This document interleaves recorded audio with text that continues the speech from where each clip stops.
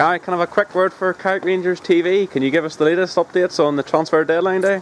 I can't see a lot of action happening tonight, so I can't, like, you know, but we're working on a few wee things, but I don't know if it'll come off or not, so not, but we've got people working behind the scenes and that there, and we'll work right up to the deadline, but can't see anybody coming in at this late hour. So do you think is it more likely that anybody will be leaving the club?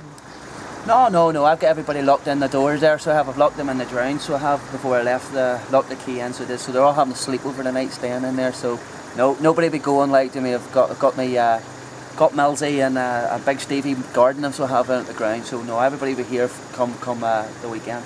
So should Carrick Rangers fans stay up late into the night expecting any moves? Is there any chance of a late deal coming through? You know, we're trying to get wee things sorted, like we're trying to move a few wee deals. Can't see it happening, to be honest. Okay, Guy, thanks. We'll let you go on.